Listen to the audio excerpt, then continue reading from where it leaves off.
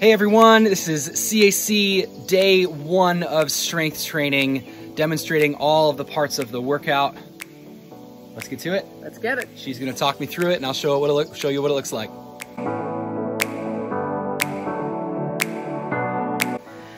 So here we are at day 1 for the warm-up, and Tom is going to show us what we're going to do. So first of all, I'd like you to set a clock for 5 minutes, and in 5 minutes, we are going to do 10 dumbbell bent over rows, 8 lateral jumps over the dumbbell, 6 dumbbell deadlifts, 4 dumbbell reverse lunges, and 2 dumbbell up downs. Tom, we're going to demonstrate all of those, and once you get to the 2 dumbbell up downs, you go back up to the 10 dumbbell bent over rows, and you just cycle through that for 5 minutes. This would be as many as you can get through in 5 minutes, but again, we're warming up, so this isn't really a race. Nope. Just kind of moving. So first is what? 10 dumbbell bent over rows. So Tom's going to stand hip width apart here, and he's got 2 dumbbells. He's going to hinge at his hips, his chest stays high, and then brings the dumbbells back. So elbows come straight back. You notice that he's not shrugging. So here you really want not too heavy of a weight, especially for the warm-up. If you are using an odd object, here is your option. Tom will show you. Now since he's only got 1, he's going to put his, I would ask him to put his left leg forward. Yes. And yes, and so you could be very stable. And now he's going to roll that way, and he would do probably 5 on each side if you're doing singles. Okay. A couple things is just make sure when you hinge that you don't have the rounded back. So you're going to pull those shoulder blades back. In fact, think of this real quick. Put your shoulders all the way forward, shoulders all the way up, shoulders all the way back, and then down. This is where you want your shoulders to be, and then tuck your abs kind of nice in your solid position. You want to hold that kind of a neutral flat spine with the shoulders back, not forward the whole way. So even when I bend over and then do this row, you notice my back is going to stay flat all the way through. That's just going to keep everything protected. And your core will be engaged, especially when you've got 2 dumbbells in each hand, 1 in each hand. Okay, from there he's going to set his object or dumbbell down, and he's going to do 8 lateral jumps over the dumbbell. So there's Tom jumping laterally. Now, if Katie was doing this workout, she would be stepping over the dumbbell. And so that's an option too. Again, we're just trying to warm up. Take it slow. Don't trip over the dumbbell and get hurt on day 1. That's it. Okay, now we're going to do 6 dumbbell deadlifts. And so again, this is going to be where Tom is hinging at his hips, and he comes down, chest stays up. Yep, come down and then come back up. And you can really just touch the dumbbells down to the floor, all right? And see how he's hinging at the hips and the knees bend. Hips go back. Get here, and then the knees bend. Yep. It's not a squat movement. No. It's a hinge. Hips go back, and then when you can't, you get to a point where here, and my flexibility runs out, so I don't want to be rounding down like that. Then the knees will allow me to get down. Yep. Okay, if you are using an odd object or a kettlebell, we are going to do what's called a sumo deadlift, and it's going to be from the center. So you might have your feet a little bit wider, and you could hold. You want to hold with 1 arm or 2? So if we wanted to do a suitcase, we could do it 1, or we could hold them 2. Okay. That works too. Yeah. This is kind of tall, so to make sure I can get full range of motion. Yeah, now that I think about it, let's do the single. So, yep, there we go. Yep, I like that. And same for the kettlebell. You would, if you had 1 kettlebell, you would use that in this position as well. Okay, so then we're going to do 6 dumbbell deadlifts. Then we're going to do 4 dumbbell reverse lunges. Both of them? Yes, please. I'll use both. And here he's going to step to the back. Now here I'm going to encourage, 90-90 is great. If you can touch down your knee, great. Again, we're warming up. Don't overdo here. It's a warm up. So it would be a ton of weight. Nope, 4 total. Yep.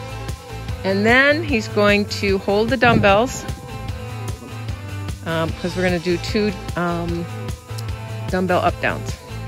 All right, so now he goes down, kicks out, kicks back in, and stands up. Okay, down, out. All right, now if this is like, yeah, no, put the dumbbells down and do it body weight. Body weight is great, especially if you're using an odd object. Yeah, you don't want an odd object for this one. You don't Nope. solid Nope. Again, we're just warming up. So in the 5 minutes, you would round through that as many as you could. So there's 2. Yep. And then Tom would go right back up to the 10 dumbbell bent over rows. Again. Flat back, neutral spine, chest up, abs engaged. And that's our warm up for day 1.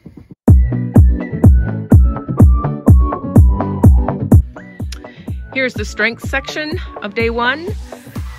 We are going to do 5 sets every 2 minutes. So you're going to need to keep moving. And you may get a little break, and you'll do 3 exercises. The exercises are going to be 5 on each side of a single dumbbell upright row. Feet are going to be hip width apart. Abs are going to be drawn in, and you're going to be bringing that dumbbell up, like your thumb up toward your ear. Yep. And here I would really encourage not too heavy of a weight. Okay. So 5 on each side. 5 on each side. Yep. Just keep moving. Yep. The next movement is going to be a single dumbbell strict press overhead, single dumbbell shoulder press overhead, 6 on each side. Yep. Keep your rib cage down, abs engaged. You don't want to pop up at the top like this. Nope. Keep everything down, everything solid. The back doesn't move, it's just from the shoulder. Yep, 6 on each side. And then from there, 14 curtsy lunges. These are holding the dumbbell or odd object in a goblet and calling it curtsy. So go back and down as far as your body is going to allow. If your hips are tight, that's going to be a little trickier. So just nice and easy, 14 total there. And then after you finish that, you rest for the remainder of the 2 minutes, and then you start up again at the top of the 2 minutes, and you do it again for 5 sets total. If your team odd object this week, you do the same thing, but just with your bag of books or whatever you've got. Starting with the single upright row, right? Correct. You do your dumbbell shoulder press. Correct.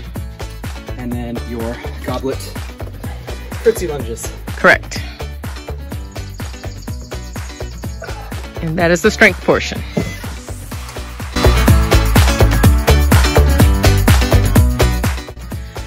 Now we are going to begin the conditioning portion of today's workout. For 3 rounds, you'll count your reps if you're so inclined and seeing how you're doing.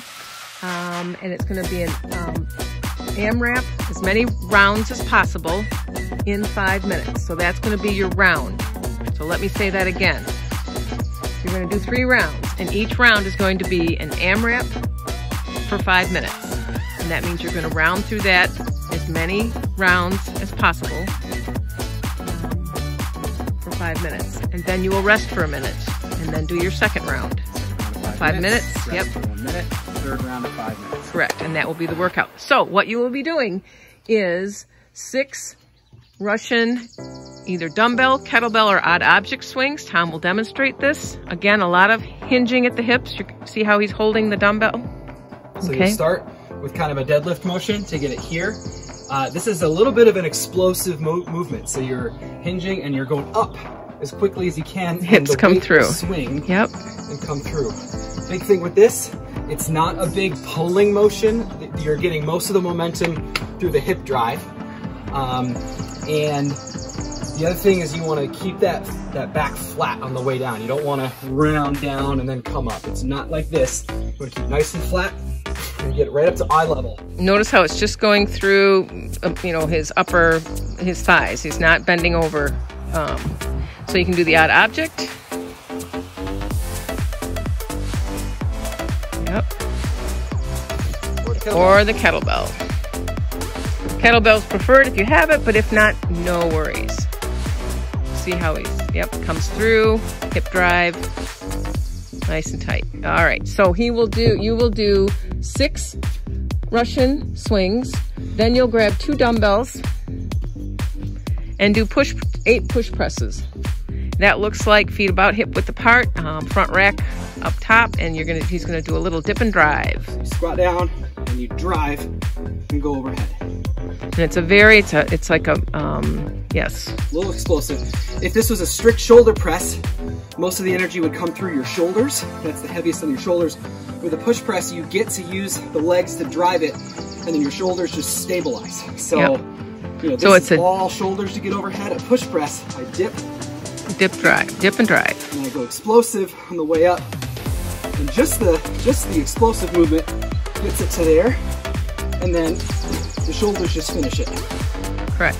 So you'll do 8 of those. Again, watch the weight. And then from there, you'll set a odd object. My bad. Front rack. Yep, just a little dip and drive.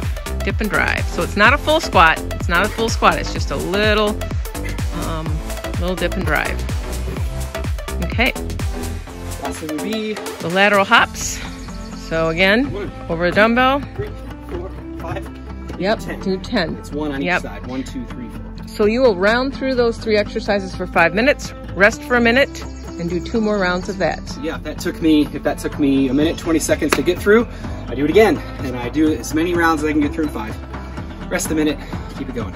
Yep, and that will be the workout. And that'll be enough. And that is the end of day 1. That's day 1.